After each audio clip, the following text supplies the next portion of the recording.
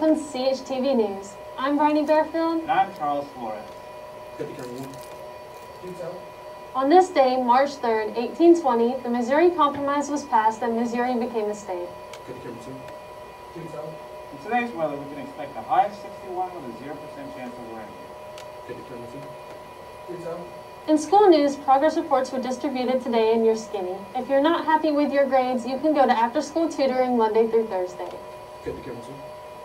In extracurricular activities, there will be a varsity boys soccer game today versus Headley. The game will start at 5:30 at home. If you would like to have your announcement mentioned on CHTV News, please email your submissions to ctvcarroll@ozarkcityschools.net. Thank you for joining us today on CHTV News. We hope you have a great day. Fade to black,